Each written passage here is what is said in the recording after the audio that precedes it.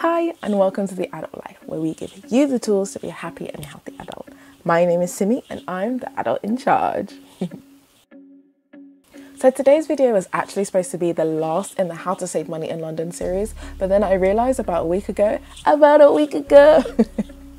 So I realised about a week ago that I've actually been on YouTube for just over a month. So I thought instead of doing that video, which I'll postpone until later, I will just tell you guys how I found my first month on YouTube, whether I liked it, whether I didn't like it, the things I wish I knew before I started, because trust me, there are quite a few things, and my general experience and whether I would recommend it.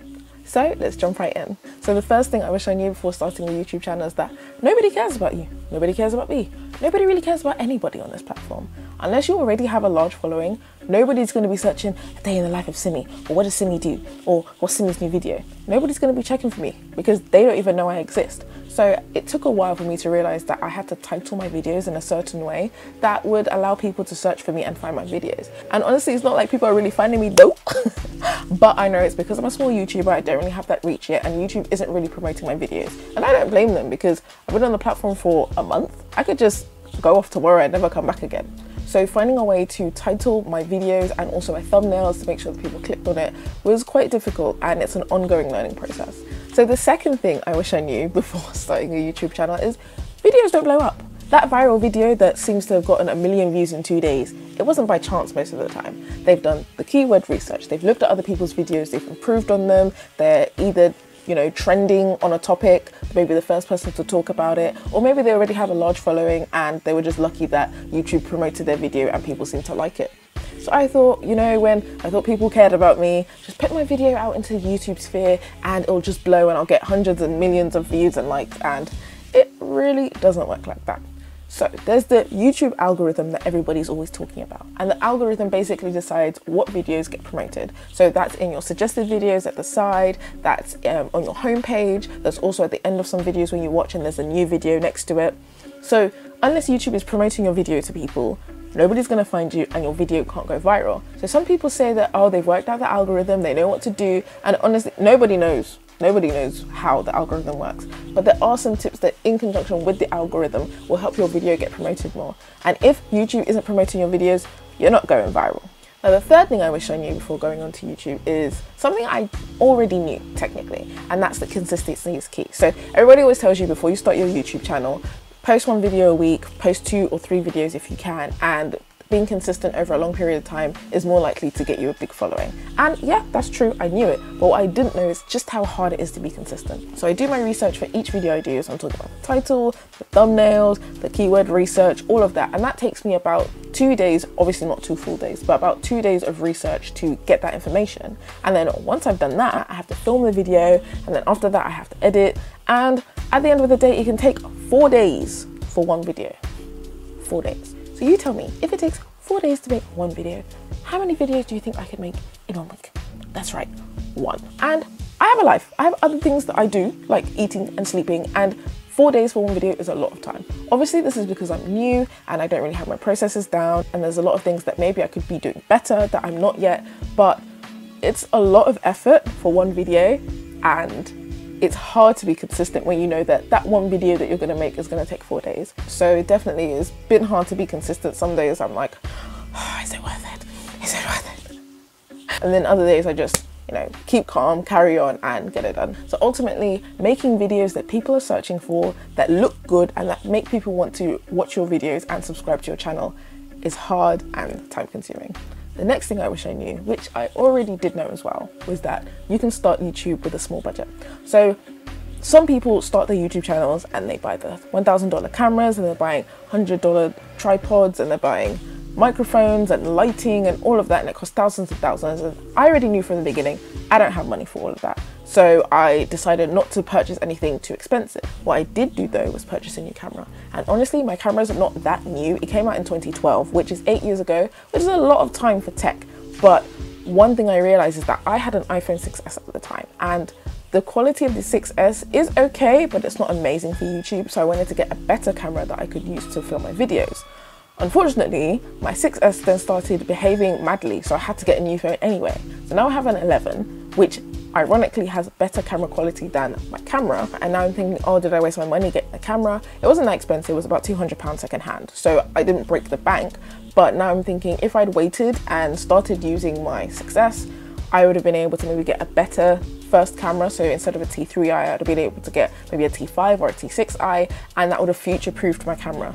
So now I'm thinking, oh, did I make the right decision? Did I not? But sometimes that's life. And at the end of the day, I can still sell this for around the £200 that I got it for. So all hope isn't lost just yet. Other things that I did buy though were a microphone, because good sound is the baseline of a good video, and one or two other small things like batteries that didn't really amount to much, but I might as well have gotten anyway. One thing that I can say about getting this DSLR is that if in the future I get a better camera, I already have the basics of DSLRs, so it won't be a huge learning curve starting from the beginning. So at least I can take solace in that, even if my poor pocket won't. The next thing I was showing you before starting a YouTube channel is, this thing is killing me. It's killing my soul, it's killing my vibes, it's killing everything, and that's editing. Editing is time consuming. So the last video that I edited took 6 hours. 6 hours to edit. And partly that's because my laptop is trash. Now, I'm not Bill Gates shitted. I just bought a new phone, I can't afford to buy a new laptop, and it's working, it's just not fast enough for video editing. Video editing needs a computer with good specs, and this one was the basic of basics, because I just bought it to go on the internet with. Another issue is I've never edited anything before. So the program I'm using, Hitfilm Express, is a free one, because I'm not spending hundreds and hundreds on an editing software. But because it's not iMovie or Final Cut Pro, there's a bit less information on how to use it and how to make it work better for me. So the program itself is intuitive, but there's a lot of things that I just don't have a clue of what they are. So I'm seeing things like trimming and clipping, which is fine. I'm also seeing things like masks and effects and blurs and depth of field, and I'm just like, what is all of this? So I have the learning curve of how to understand editing software itself. Then I have actually getting the clips, which are about 30 to 40 minutes for each video, chopping them down, and then I have the trashy laptop on top, and that's what makes my editing 6 hours. So I'm hoping that when the newest MacBooks are released in October or so, they push down the prices of other ones, the older ones, and I'll get maybe a 2015, 2016 refurbished one, and that'll make my life so much easier. So the sick thing I was showing you before starting a YouTube channel is that stats don't matter.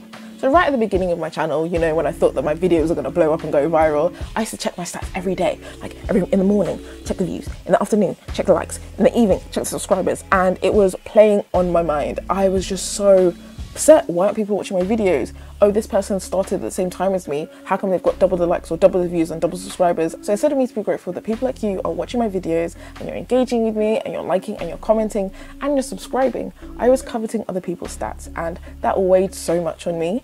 I'm not the kind of person that will go on Instagram and post videos for likes. So being like that on YouTube doesn't make sense. I came on YouTube to teach and to help people. So if 1 or 2 or even 10 people see my videos and they learn and they grow, then that's my mission accomplished.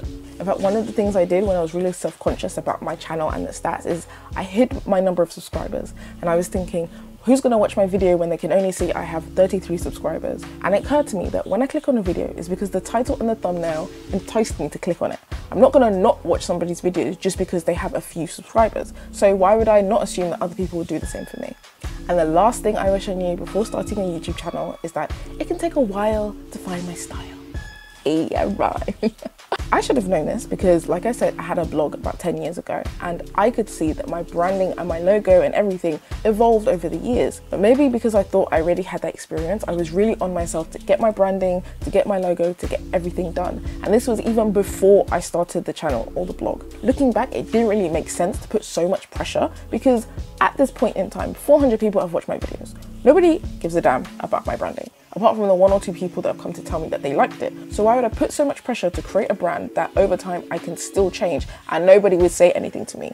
It's madness, really. In fact, in my videos, you can see that I'm changing my branding like almost every day. I'm changing the overlays, I'm changing some of the textiles, I'm changing some of the colors, and nobody's complaining, so it really doesn't make sense to be all uptight about it so early. I was watching a video the other day, and I can't remember who said this video, by the way, but they were talking about your first few videos are going to be trash. And my first videos aren't trash, but I can see some things that need to be improved. But they then went on to say, but as long as you're improving with every video, you're going to get better. And that's something I've taken to heart. So now, instead of trying to make every video perfect, what I'm trying to do is improve one thing in each video. So if my audio is bad in one video, in the next video, I'm correcting it. If my overlays are janky, in the next video, I'm correcting it. So I'm correcting something in each video. So for me, it's an iterative process. I just need to make sure that every video is better than the last, and in time I know that the quality will be the same as the top YouTubers. So those are the top 7 things that I wish I knew before starting a YouTube channel. And honestly, I can say that despite all the terrible and horrible things that I've gone through, I really enjoyed it and I'm here to stay. There have been some tough times. Like my laptop's fallen on the floor, my camera's fallen on the floor, everything's fallen on the floor at some point. I've had to re-record videos because my mic was off. Oh, those are painful. But I know that the more videos I shoot, the more comfortable I get with the process, it will reduce in time each and every day. I'm really hoping to get my video creation process from 4 days to 2 days, or maybe even 1 day if possible. And once I get to that point, I know that the sky's gonna be my limit. There you have it. That's my 1 month review of YouTube. Do I think that you should start a YouTube channel? Yes, definitely. Is it saturated? Yes, definitely. But there's still room for one more. If you like this video, please like, comment, and subscribe. And until next time, see ya!